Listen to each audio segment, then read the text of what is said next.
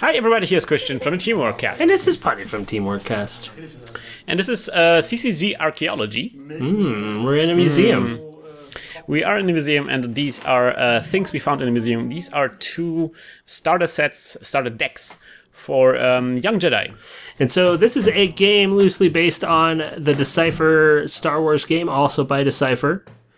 Yeah, it's kind of like simplified, like a Pokemon version of this. Pokemon version? Yeah, the Pokemon trading card game version of this. Oh, for okay. For young people or whatever. You know, it's like... That I'll accept, but Pokemon itself is ridiculous. Oh, I'm sorry. I didn't want to insult your Pokemon sensibility. I do not. I'm not a Pokemon player. So if you haven't seen our first video, just a quick reminder, in the corners we have how many cards are still in the deck, because if you lose all the cards in the deck, then you lose a game. Yes. We just derived by top decking cards. We derived who begins the game. I'm going to be beginning the game. I'm on the left. I'm playing the dark side. Jaro is playing the light side this time. And so this game comes from a time when in CCGs, Tales from the Mos Eisley Cantina. Yeah, I bought it because you recommended it to me. It's pretty good. I liked it. Did you like it? I just read the first story, and man, I just couldn't deal with Greedo. That was a heart-wrenching story. Yeah. So this is at a time in CCG history when people used decks and cards for way different things than they do now. Huh? So like, the cards have multiple meanings. You have your character, you have the power that it can do, and then there's a little icon for like a die, and that's how much power it can add if you draw it from the deck. Well, yeah, that was the mechanic from the old Star Wars CCG thing, but we also find similar mechanics in games like Doomtown. Doomtown, that's true. I forgot Doomtown is still around. But you know, that was also a game that was kind of like a, I don't know, Doomtown was kind of like a late game. Yeah, it was around CCG. the same time as 7th Sea. 7th Sea and Doomtown did a lot of the same Well, things. 7th Sea had the same mechanic where cards could be used for two purposes. Yes. All right, so we begin again. The first round, you place your guys face down, and then you draw up to 6. Then now Jaro places his guys face down and draws up to 6, and then we start flipping up those guys, flipping over the guys. So I have like 3 battle droids and a blaster. They're gonna fight over. It's a very Russian moment here. I'll wear the shoes. You get the gun this round. 2 girls on a cup. What? No! Oh, no! No. 3 guards and the Nemodian and a blaster. So maybe something also to add, like there's like little pips in the corner that show you basically how much a character costs. Yeah. And I think you can only put like a total of I think 4 or no 6 maybe of those pips on the board at any given. Oh my gosh. All right, so yeah, he gets also a lot of characters. There's also little Jawa, lots of pilots. We are in Coruscant in the Senate thing. They're flying around in those little their little chairs. Where Yoda was doing the fight later on. Yeah. I don't know which character is boosted by this, but he certainly has some Coruscant characters. I don't have any Coruscant characters at all. So that's kind of like something I thought was a bit sad, that you first pick the location and then you draw your first cards. Yeah. Like, it would be nice if you could draw like an opening hand and then decide where you fight, depending on what kind of cards you have. I mean, I suppose that deck construction then would focus on one environment. I mean, I don't know how this works, how actual decks worked. If everybody had focused, I assume you would focus on your environment. You would have like your favorite locations. Yeah. And then make sure that you only have characters that are boosted by this one location. But you said that there are ships in later expansions? Yes. So you can kind of control what location you're in. Not only that, you can like at any given point you can change the location. That's you amazing. can like as long as it's the same planet. Yeah. So we could go to like the Jedi Chamber now if I had the Jedi Chamber card on hand, if there was a good reason for me to do so. Wow. All right, yeah. So somebody was killed off real bad here. All right, so this is a droid fighting against the captain here. And the captain is being a badass. Well, she's also boosted additionally by this location here. He's blowing through a lot of his upgrades, it seems. It seems like he should hold on to those until you finally get a Darth Maul on the board. I don't know. I haven't found a good reason to hold on to cards yet. Really? Because okay. I don't know. It's not it's not like Magic or anything where you have like combat tricks. Well, at least not in these decks.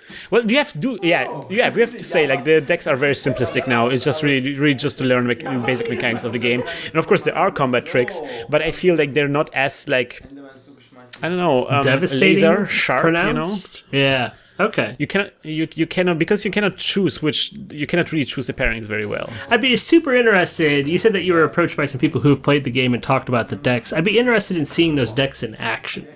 Yes. I'd like to see some high-level play.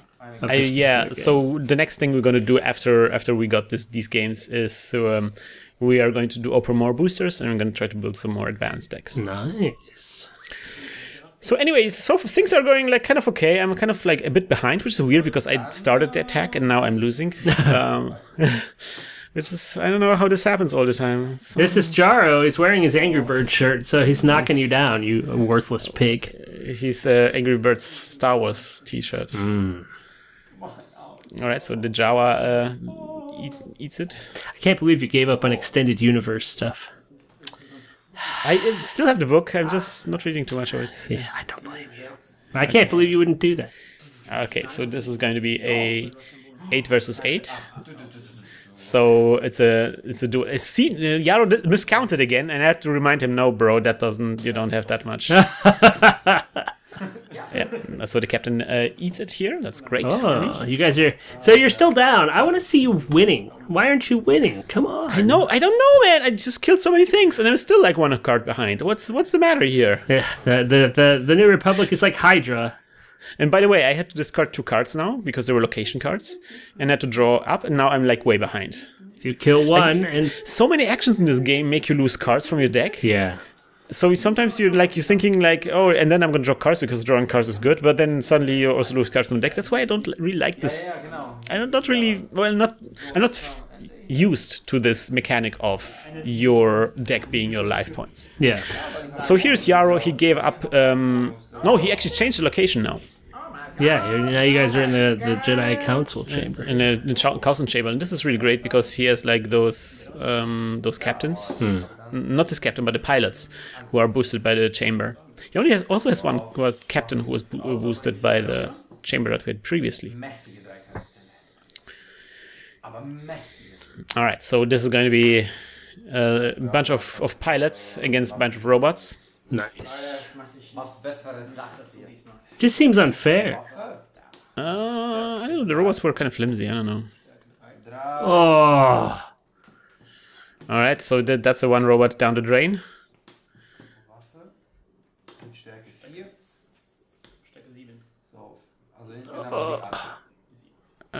Still losing one. Jesus. They're just mowing me down now. No kidding. My the God. location change, it seems like the location change was a really good idea by Jaro.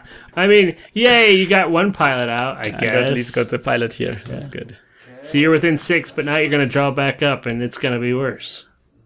Well, he draws back up now because it was his turn. He was attacking. Ah, okay. But I lost a lot of characters now. I have only 2 characters. He has also 2 characters, but he has 1 weapon more. And losing weapons is kind of an issue.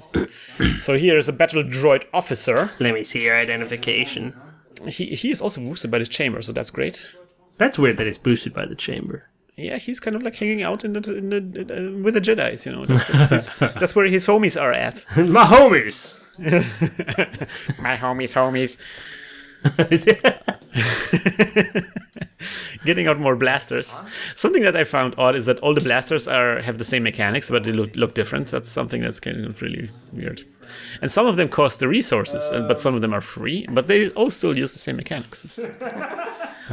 What gives? what gives? It's kind of funny. He has 2 characters and 2 weapons, and it's like it doesn't matter. Like it's both the same characters and the same weapons. So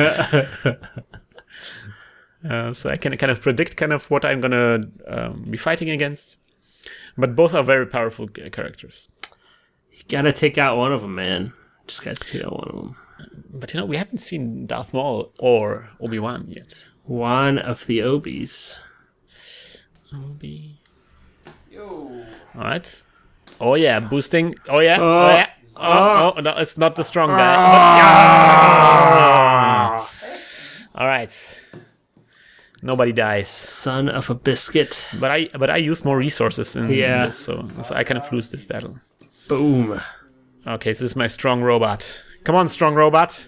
Yes! Yes! Oh, coming back! Oh, that felt good. And there's like 3 additional characters I break through. For the first time, yeah. Oh my god! Oh my god! We are witnessing a tremendous it's going to be turn. very short-lived because I'm discarding another card and drawing it.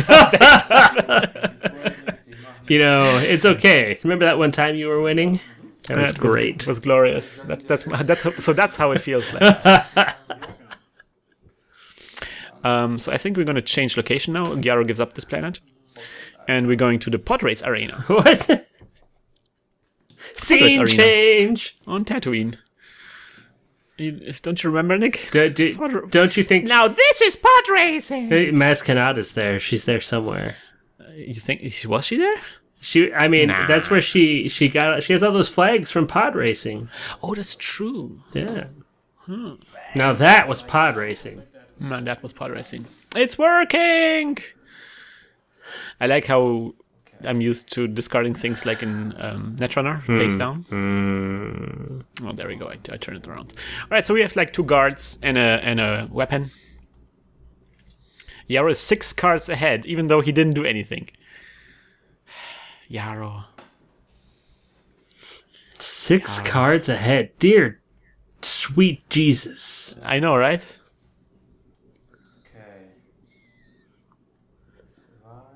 What's even happening here? Well, he's deploying more characters now. Oh my god. So yeah, he has a bunch of guards, 4 guards and 3 weapons. I only have a bunch of Nemodians and a battle droid. And then 2 additional robots. Where the heck so I starts get actually Maul? more characters. And again, like this magic thinking comes back, where it's like, yeah, having more characters, I guess, good. But he has all the weapons, so this is going to be a slaughtering, I think. How Timmy. And I was thinking, like, I had the booster cards, that kind of strategic, kind of like the combat tricks. So maybe I still have advantage, but he also has 3 combat cards. Oh my god. You can do whatever you want.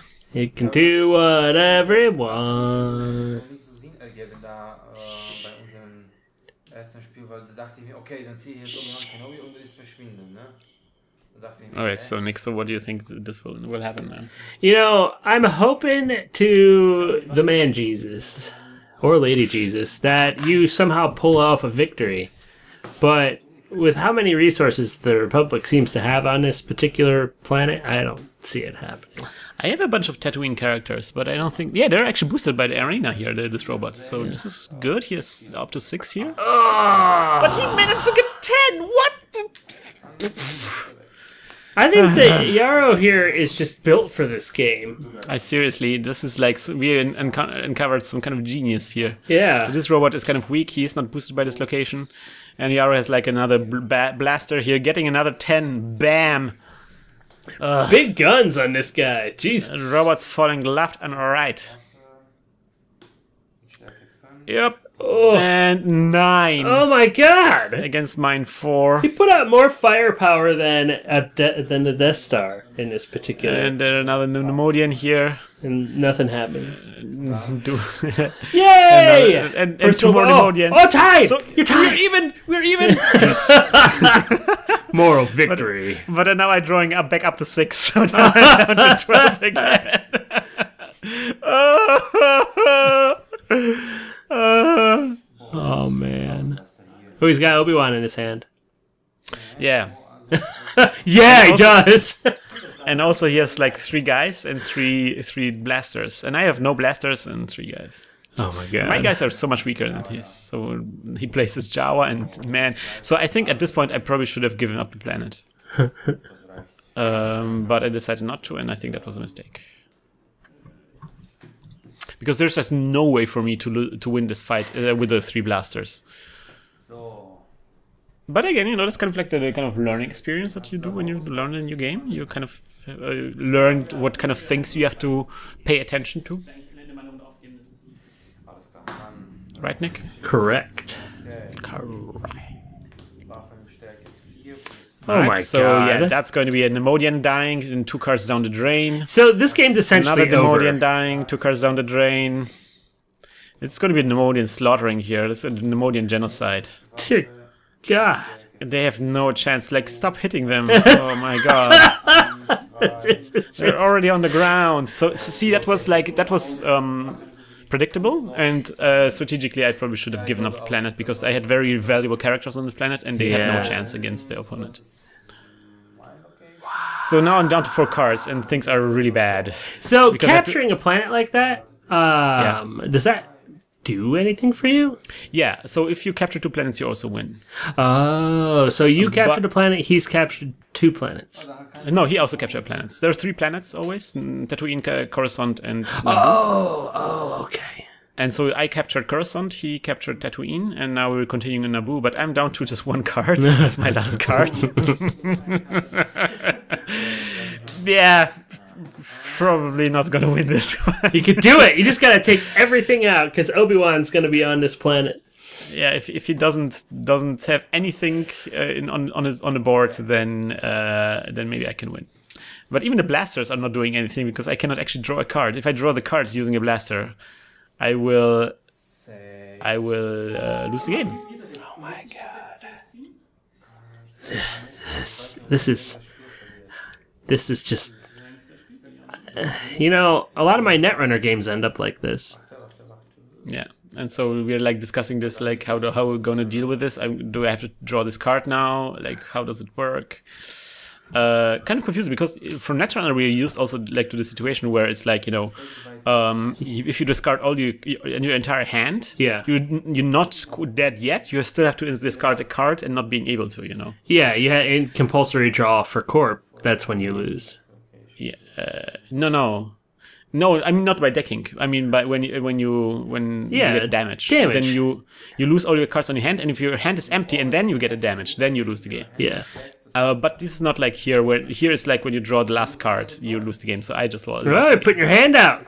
Yeah, putting your And hand he's out, not gonna discussing shake it. What it mean? Oh, there he goes. He was reading the manual because we weren't sure if I lost the game, but yeah, I lost the game. There's no way for me to win. And this. you never got Maul out on the table? Oh my gosh. Nope, none of us got a big player out. So he overwhelmed you with weenies. And that was a battle of the plebs. Worst Star Wars movie I ever saw. Just a bunch of Nemodians and Jawas. A whole lot of grunting and slimy creatures just wandering around. So Nick, what did you think about Young Jedi? You know, I want to see non-beginner play. Yeah. Like, not to say that you guys don't know what you're doing, but I just want to see... We don't know what we're doing, Nick. I want to see decks that aren't starter. We'll say that. Because I don't want to speak poorly of you guys. I want to speak poorly of the decks that you guys were using. Yeah. Because I would imagine that's just going to be a 50-50 shot across the board. Yeah, so that's what we're going to do next. We're going to try to open up some boosters and build some more advanced decks. Also, maybe not quite as symmetrical decks as we saw here. Also, get the ship play involved as well, so you can get all the characters stranded on the planets that you conquered. So yeah, it's something that will come up in the future. And again, if you've been playing this game, if you know how to play Young Jedi, and you're watching this and you're cringing out, instead of you use the cringe energy to something useful and let us know what we did wrong. Yeah. And how what your experience? What were your experiences back when you were playing this game? Yeah, because I'd love to actually get out and start interviewing and talking to people about these particular games. That's why we do CCG Archeology in the first place. Yeah, even though they belong in a museum, and all of the fans that played these games also belong in a museum, myself included. People like museums. Yeah, museums are nice. It belongs in a museum.